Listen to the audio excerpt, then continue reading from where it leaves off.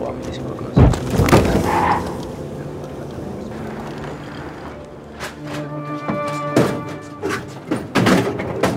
როგორ არის გოგო ავარიაში რომ მოყავ? თქვენ ვიზანდებით. მე არავინ მე უბრალოდ შევესწარი და შემეცოდა. რა მოხდა? ვიღაცას დაუწერია ინტერნეტ გამოცემაში რომ ყრდელი იმპოტენციას იწვევს და ღორჯოსთან კომბინაციაში კიდე გეოგასო. გაჩუმებაში უნდათ ფულის გაკეთებარი. შენ ეგრე ფიქრობ? სერიოზულ შავ პიარს გვიგორებენ, არა? უსერიოზულეს. აი მე 1800 ლარი მიჭდება თვეში რომ რაღაც სუდი არ დაწერონ ჩემზე. და 5000 რომ კარგი რაღაცები დაწერონ ჩემზე და ჩემ ბიზნესს. ასე. მე თვითონ ვარ ჩემი თავის პატრონი. და თქვენ რატომ ხართ ასეთი კეთილი? აი რა კეთილი. მე მგონი ზაზას ისევ ვიღაცხავს. შენი ნახვა მინდა. მერე რა უდგას მაგას წინ? ოღონდ ცალკე. ამ დილით რაღაც პაჭაპუჭა საიტზე დაიდო ყრდელზე ძალიან ცუდი ინფორმაცია, თან საშინელი ტყუილები. ხოდა ეგ საიტი ვისია, ვერ გამიგე და მაგათი მთლადუფროსი მაინტერესებს ვინ არის. მედია ჰოლდინგ ცხელცხელიამების დირექტორი კობა ყარყატაშვილი შენ ხარ? კი მე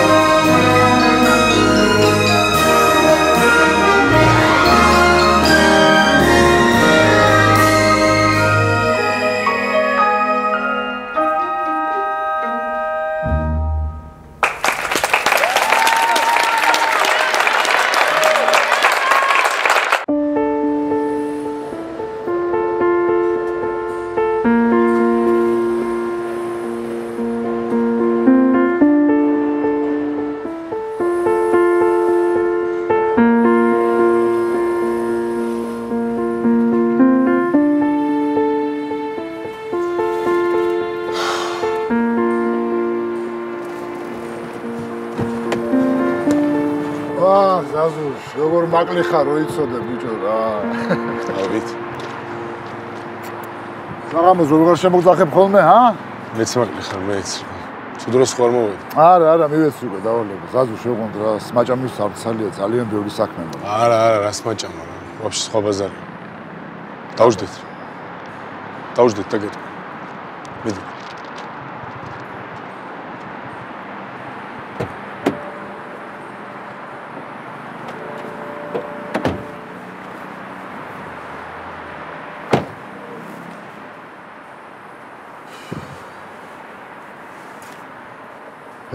მაგრამ ცუდად ვარ. რა მოხდა, კაცო, მითხარი. ავარია მომივიდა. ას მეუბნე. როდის რანაირად? გოგოს დავიჯახე და გავიქეცი.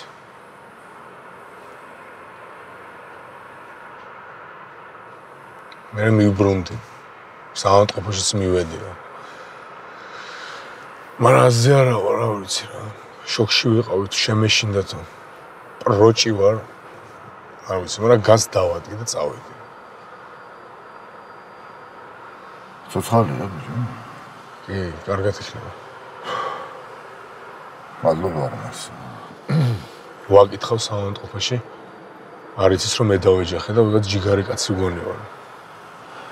აი, მაგას მივხედავთ რა, არაა პრობლემა. აუნაზღაურებ ხარჯებს. პროსტა ეს ყოფილა საშინელება რა. ზებრაზე გადადიოდა, ვერ დავინახე. კაი ზაზარა, ხან ვფიქრობ მაგაზე რა. არავინ არის ეგეთ სიტუაციაში როგორ მოიქცეოდა. თავარია რომ ცოცხალია და თავარია რომ შენ მიხედე. არ ვიცი რა ვიფიქრე იმ მომენტში. მეგონა რომ ადამიანი მოუკალი თუ რა. აი ბიჭო, აი ნუ ფიქრობ რა, მე ხო მიხვედი კაცო. ორი ღამეა წვეთი არ მიძინია.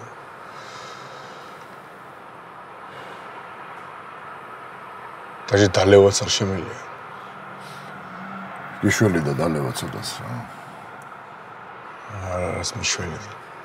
რომ დავლიო შეიძლება დედამეტიროს იქით. სამ ბიჭო რაღაცნაირი საწყალი გოგოა რა. ძალიან მეწოდება. კიდე კაი, просто რომ სწრაფათაც არ მივდიოდი რა. რაღაცას ვეძებდი ბარდაჭერში, არც მახსოვს ესე რა.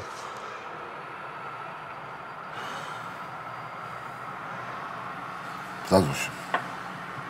ვიცი რა უნდა ვქნათ რა. რა. გავიდეთ სადმე სუბდაჰაერზე, ჩავისუნთქოთ რა. დავიღალე მეც რა. სამსახურის საქმე, სახში ხმაური. გავიდეთ, ჰა? ბიჭო.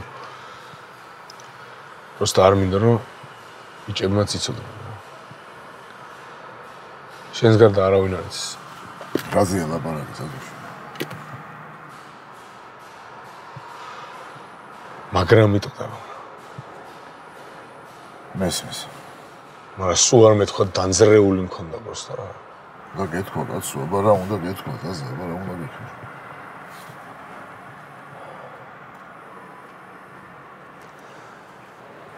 არ გამტყუნებ ზაზუში. შიშიო ხერი რამეა. საქმე აღზრულია? კი, მაგრამ რამე იყო გვიანი და იმ მაგ ადგილას არ არის კამერები. ვიღაცამ ხმა გაიგო და მივიდა თუ რაღაცა. არ ვიცი რა. ვაფშე მაგაზე ფიქრიც მეშინია.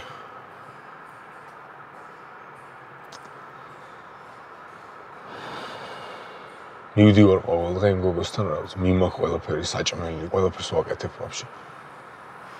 როლანდას ფული გამოვართ ტელეფონიც უყიდა. მაგრამ მაინც მაგარი დანძრეული მაქვს. არ ელოდი შენი თავიდან. არ და ეგეთ როლებს სულ აგინებდი ავარიიდან რომ გარბიან.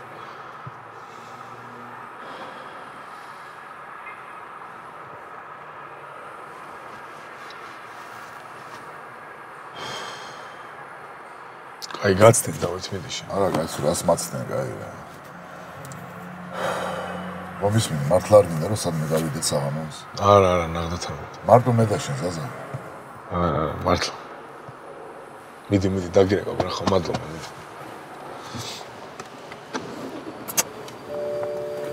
აბა შენიც. ზაზუш, მაგრად იყავი.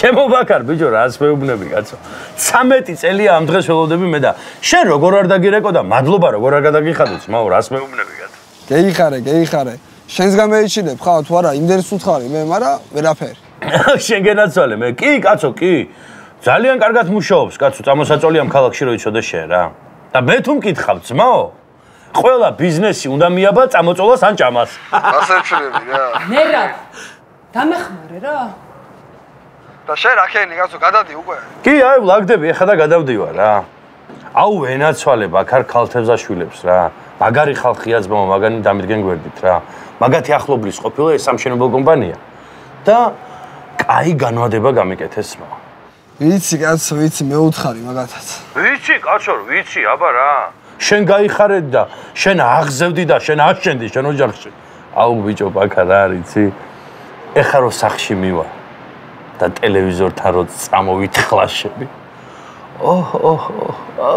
რა გაია ბიჭო გახარებული ვარ შენ გაიხარე ჩემო ბაქარ და მორჩი უკვე ყველაფერს როდის გადადიხარ კი კაცო დედა უტირა ბიჭო ნატომ ყველაფერს რა ორ თვეში ამ ზაფხულზე ყველაფერი მოაგვარა ძმო რა უკრა იცი მუშებს ორი თვე სუ ოფლი აღროვინა ცისტერნით დედა უტირა გაიხარე რა გილოცავთ მოკლედ კაი ამბავია ნამეტან გაიხარე ბაქარ შეგენაცვალე მე ხო ჩემო ბაქარ და რა მინდა ბიჭო იცი ეხა ცოტას დაისვენებს ნაბაგაჩია სულს მოითქვამს ნაო და მე მინდა პატარა ნოო სერია გავაკეთო და დავჯდეთ, კარგად გემრიელოთ და ჭერში ავწელოთ შეგენათო ჩემი თავის ზელარგი. რამდენს ტატყანებს ეს კაცი ტელეფონზე? მოვა ახლა გადასახდელი 100 ლარზე მეტი. თავისი მობილურით ლაპარაკობ, შენთვის რა მნიშვნელობა? რა მნიშვნელობა აქვს და იმას რომ მოუვა შენ დაგაკლდება, გოგო, შენ. აი, ყველაფერი გავაკეთოთ. აბა რა. არ ჩადო ეგ ჭიქები? რატო? გუნარა ჩიკაშოა მაჩუკა შენ რო დაიბადე მაშინ. ხო და იყოს აქ. არა აუცილებელი შენი ქრის ძმაკაცებმა დალეწონ. კარგი ბატონო, იყოს აქ. შენ კიდე რო მომეხმარო და მე რეილაპარაკო ტელეფონზე არ შეიძლება? არ შეიძლება კი არა, არ შეუძლია და მოკალი თუ გინდა. რა იყო ქალბატონ დედა რა? არ გიხარიათ კაცო რო გადავდივარ? ეგ ბედნიერება თუ მეღირსება არც მჯერა. კი კაცო ყველაფერი ხდება. აბა რა. მაგრამ მე სულ მეყარები თქვენ. და სულ მოგიკითხავთ. ოღონდ შორიდან. ფულმა ეთყობა ენის წაგრძელება იცის და ატუტუცებს კიდევაც. კი კაცო ეს ცნობილი ფაქტია. სხვათა შორის ქალბატონ დედა რა ხდება იცი? მეცნიერებმა დაამტკიცეს. მომეხმარეთ ხო რომელიმე რა? მოვიდა მანქანა, მომეხმარ. მანქანა მოვიდა? ხო. კაი, მოიცადე. შენ ამას ჩავიტარ მე. შენი ერთადერთი ჭიქა დაგჭა, ბიჭო. ნატო, წამომიღე.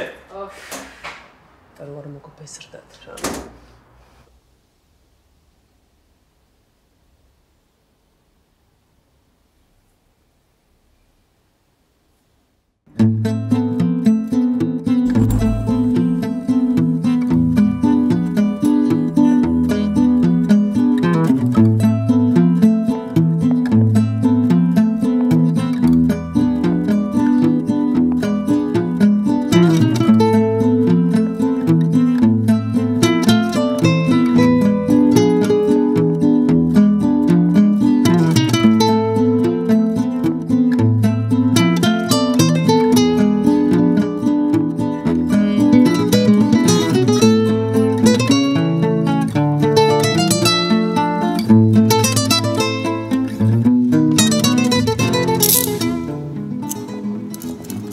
მაგრამ რა ხდება აქ? ორდერი გააქვთ? თქვენ უჩაერევით. ქალბატონო თორისა, თქვენ დაკავებული ბრძანდებით კობა ყარაყატაშვილის ჩვენების საფუძველზე და პოლიციის განყოფილებაში უნდა გადაგაბრძანოთ. იჩივლა მაგარა კაცმა. ხო წამობრძანდეთ. კი, მაგრამ არ შეწყო პოლიციაში რომ მოვიდე და პირი მოაღო ქალმაცემაო. ქალბატონო თორისა, თქვენ გაქვთ დომილის სურვილი. თქვენ გაქვთ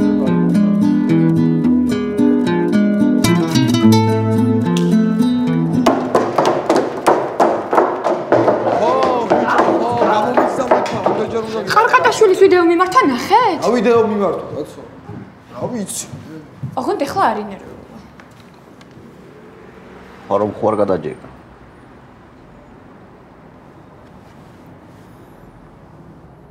მოგესალმებით. მიმდინარე წლის ღვინობისთვის 17-ს ჰოლდინგში, ჩემს სამუშაო კაბინეტში შემოიჭრა სულით ხორცამდე მოსოფლელო ელემენტი. თვარისა მაზიაშვილი, რომელიც თავის თავს რატომღაც ლუნას უწოდებს. სხვათა შორის ჩვენ გქონდა ამ ქალბატონზე და მის საქმიანობაზე მასალები მედიაში. მოკლედ, ეს მანდილოსანი, თუ მას საერთოდ მანდილოსანი შეიძლება ეწოდოს, შემოვარდა ჩემს კაბინეტში და მძიმე ფიზიკური შეურაცხყოფა მომაყენა. ეგ ქალი არის სამკურნალო და საერთოდ ეს ფულიანი ხალხი გაყიდის ამ რაღაცა ბალახ-ბულახს, კარტოფილს, ხორცს, ყველს, ნამუსს. და მე მოგგებიან ჩვენ და გონიათ ისე მოგვექცევიან მოქალაქეებს, როგორც მათ სურთ. არ გამოვა ასე. არა. ჩვენ თქვენ ერს არ გაგაპიდარასტებინებთ. დაიმახსოვროს ეს ყველა. დაბიო და ღარიბმა ადამიანმა. ალო. რაი? აი, გამოხდა, კაცო, რა ხდება? ხარისა დაუჭერიათ ბიჭო ჩვენების საფუძველზე და ადვოკატი ჭირდება. ვიცი? ეს ღამაკდა რა, ეს ღამაკდა, მოვდივარ. დამნაშავის კანონის სრული სიმკაცრით დასჯას. დიდი მადლობა.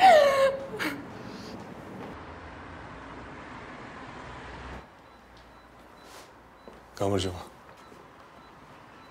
როგორ ახლა? კარგად. მაგრამ გონი ჯერ არ გამწერე. არა უშავს, თავარია უკეთესობისკენ მიდიხარ. ეს საჭმელი საიდან მოგაქვთ ვინაკეთებს? რესტორნიდან რა იყო? რესტორნიდან? ხო, რა მოხდა? არა, რა არ მინდა რომ ჩემს გამო იწვალოთ და დაიხარჯოთ. კაი რა. არა, მართლა ძალიან უხერხულია. კაი, არ გვინდა მაგაზე რა. სალატს მოგცემ და რა ვიცი. აქ პრინციპში შემწვარე.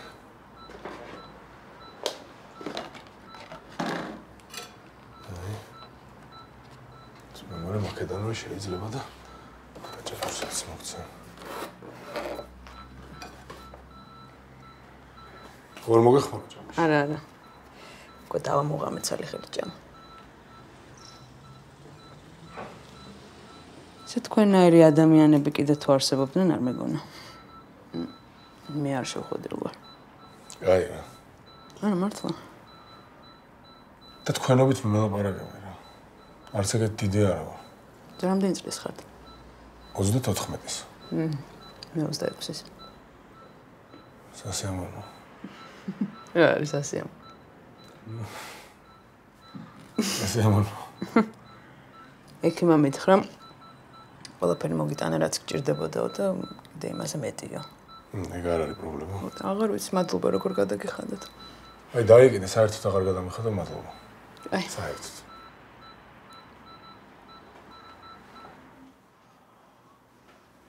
ისე გავარდა და გადავიდა. გეგონება დვარეთში წაიყვანა თავის ქმარმა. რა არის კაცო? რა იჩემეს? რა ჯანდაბა არა მოდა ეს ცალკე ცხოვრება. რით ვერ დეეტი აქ? ხომ და დაუმტკიცოს ახლა თავის ცოლს და მეგობრებს რომ კაცია. და ცალკე სახლის ქონა შეუძლია. კაცი. ოხ ეს კაცები ვერ გავიგე მე კაცო. აქვს სამუშაო და ვაია, არა აქვს და ვუი. გიგონება აქ ციხე ყოფილიყო. დილიდან ისე ტატყანობდა ის ვაჟბატონი. იყო თავის მილოცებში და ამბავს. ეს არა კაცო ერთი აქედან. ამდენი ნერვიულობისგან გამივარდა სულ ეს იმუნიტეტია თუ რაღაცა და გრიპი მაქვს სულ.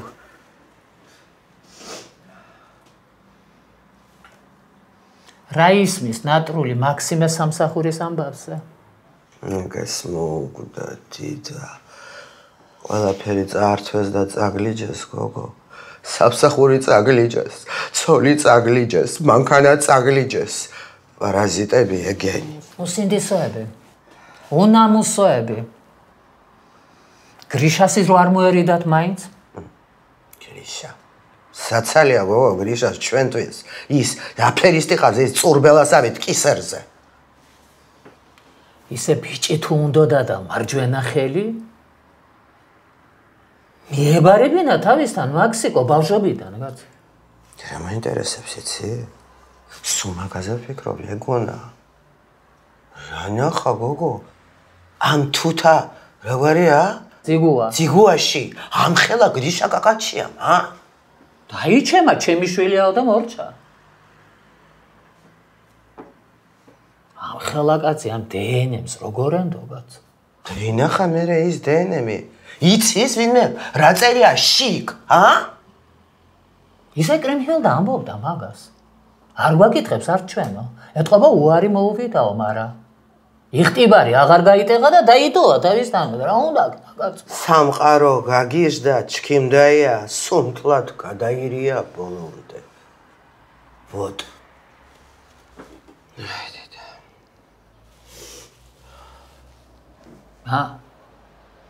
თუ დარეკოს ახლა ნატო კაკაჩიამ და თუ იკითხოს რა შვები დედა შენ მაგ მარტო ოღონდ ახლა მას მარტო ხარ გოგო ახლა შენ რა იცის მაგარო შენ მოყვედი მართალი ხარ აგებს ალბათ ახლა თავის სახლს. ისე ვერ გავიგე მე მაგალითად მე და შენ რატომ არ მიგვიწვია დასალაგებლად, არ ნებავს ქალბატონს. ქმარმა დაუქირავა დამლაგებელი და დედა არ გვინდა შენი შეწუხებაო. რა გინდა მე გიფრთხილდებიან? გიფრთხილდებიან არა ის კიდო.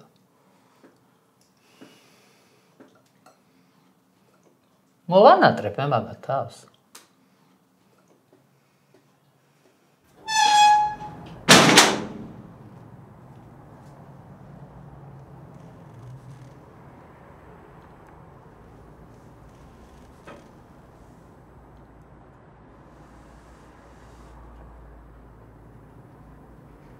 რა იყო გოგო? რა ანგელოზივით გახარ? მოდი ჩამოჯექი. რაზე დაგიჭირეს?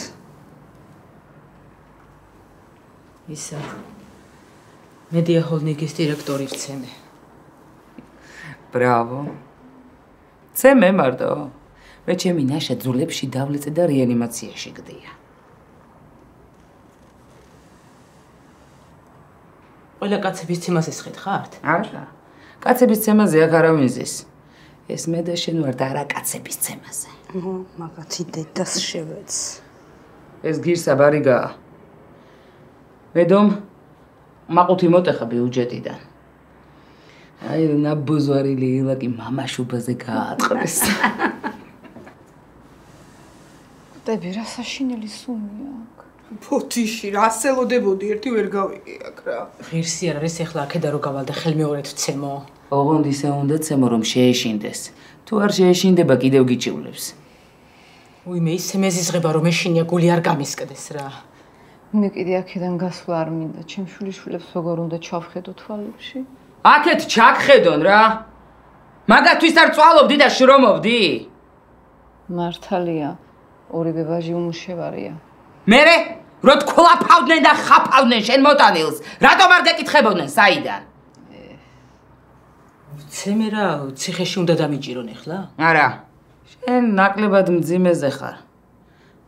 მალე გაგიშვებენ აქედან. ეს მე ვარ განზრახ მძიმეზე რო ვარ. კიდე კაი არ მოვკალი. ისე კი მინდოდა. მოკლედ, ძალიან მაგარი ნაცემია თან სახეში. 126-ე მოხწევ მუშაობ, ცემის მუხლია და ჯარიმით გამოვწურებოდით. ან 121-ე მაინც. სხეულის განზრახ ნაკლებად მძიმე დაზიანება სულიერი აღალვების მდგომარეობაში. მაგრამ ეს ყარყატაშვილი და მისი ადვოკატი 117-მდე მოხწაწვებიან. სხეულის მძიმე დაზიანება. სახის წარუშლელი დამახინჯება. აი მაგაზე 1-დან 8 წლამდე ციხეა. აх, ჩემი. მოიცა. ამ ყარყატაშვილისა მანამდე ლამაზი სახე ქონდა თუ რას ნიშნავს ეს სახის წარუშლელი დამახინჯება? ჩემი კატეგორიული რჩევაა, ცეცხლზე ნავთი არ დავასხათ არავითარ შემთხვევაში. მარა ვქნა აბა.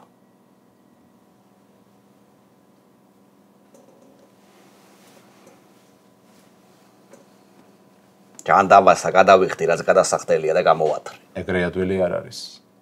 ადვილი რო იყოს ბიჭო, შენ ხო არ დაგიძახებდი არა? ყარყატაშვილს უნდა მოელაპარაკოთ. თვალისა უნდა მოელაპარაკოთ? არა, მთვარის ეჯობია საერთოდ არ გამოჩნდეს. თქვენ მოელაპარაკეთ.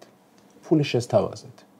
ეს ყრდელის ამბავიც ხომ რეალურად ფულის გამო. ხო და იმიტომაც მიასვარკალავა მოუტყნა დედის ტრაკი და დაიგდო წიხქვეშა. ასე არაფერი გამოვა. ტყუილად ვსაუბრობ.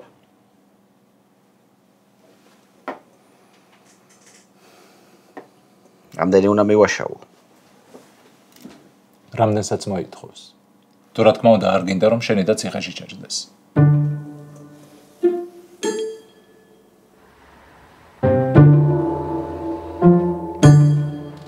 ნინო კაშალაძემ დამირეკა. აუ, ურო. იცინო და ზაზა სახლში საჭმელს აღარ უმზადებ, რა პუნშო? რესტორანში დავინახე, საჭმელები გაქონდა და მანქანაში დებდა. გამიკვირდა და რა ვიცი, მე ვიფიქრე, ალბათ ქეთის სახლში საჭმელს აღარ ამზადებს და რესტორნიდან მიაგვთა. აიღო. ჭორიკანა შენმა ბიძაშვილმა პირველად დამენახა რესტორანში. და პირველად რო არ დაგინახა და იქ რო არ იჯექი და არ ქეიფობდი და ამ საჭმელებს სადღაცა მიათრევდი, აი ეს დაინახა რა. სამჯერ დაუძახე და ვერ გავაგონი ან არ შემიმჩნია. Вообще არ დამენახავს და არაფერი არ გამიგია. არ შეიმჩნია რევს ბოდავს. და вообще რა არის მაგაში მოსაყოლე? რას მიყურე? რა თქინდა და საჭმელი? საჭმელი რაც უნდა თხოვა კეთი. ნავით იქ ვერ შეჭამდი? მანქანა გამიფრსდა და მივდიოდი სახელოსნოში. და ბიჭებსაც წაუღე. რა არის ამაში ისეთი? კაი, არაფერი.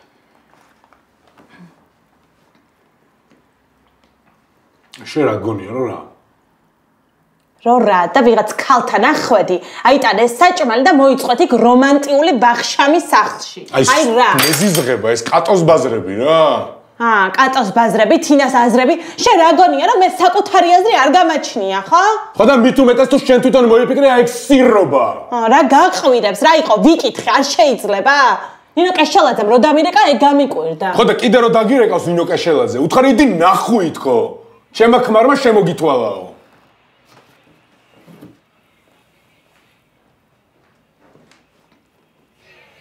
2017 წლის 13 ოქტომბერს დარჩებმა მოიპოვეს დამოუკიდებლობა და გამოეყვნენ ეგონას ძლიერ იმპერიას. სულელი კაცი. ამ დღიდან დარჩების ოჯახში სუფევდა სიმშვიდ, სიყვარული, ეკონომიური აღმავლობა, დილიდან ტრუსიკი ტანტალი, ღია მასივრის კართან გულის ბანჯგვლების მხანა, კომბოსტოს წნილის თავისუფლად ხრაშუნი, ცოლის გავლა გამოვლა, კოცნა, ჩქმეტა და ტელევიზორთან გოლის დროს ბოლო ხმაზე ღრიალი გოლ! აი, შესაწყალ როგორ დატანჯულ ხარ დედა ჩემთან, ა? ქალბატონო ნატო? ხო. მე ძალიან დიდ პატივს ვცემ ქალბატონ დედას როგორც ძლიერ ტერორისტს. სულელო შენ. რეკავს. ხო დედა. ხო დედა. გაგახსენდა ხომ რომ დედა ყავს? აი, არც დამიწყებია, როგორ ხარ? როგორ ვიქნები? არ უნდა დაგერეკა გოგო მთელი დღე. იქნება არის და მოვკი. კარგი დედა რა, ამოვლაგდი, დავლაგდი და ეხა ამ წამს დავჯექი დასასვენებლად. კაი სახლია?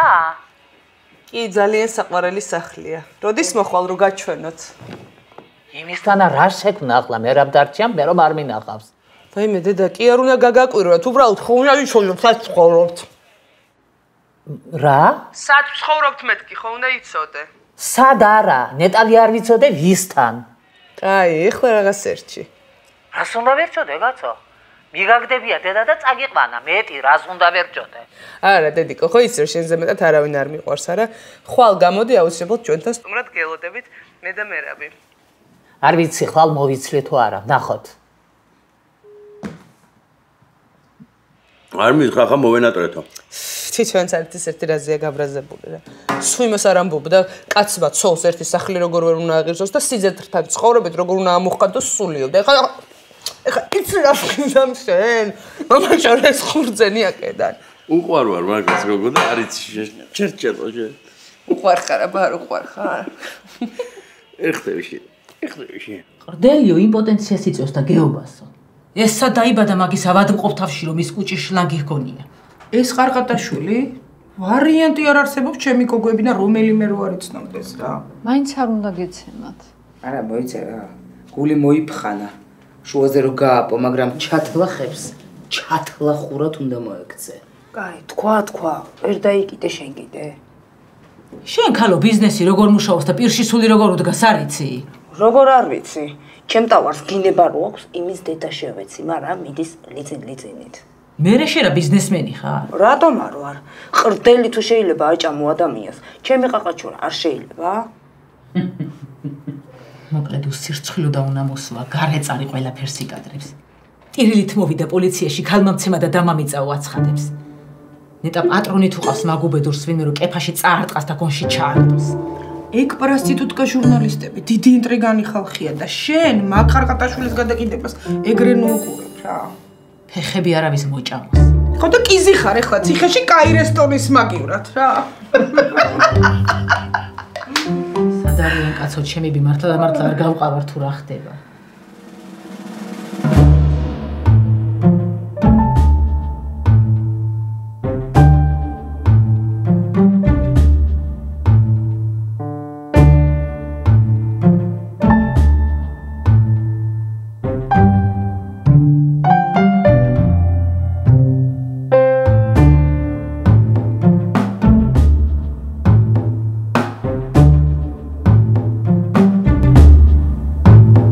ხარ ერთი იმას რომ ლაპარაკი გვინდა.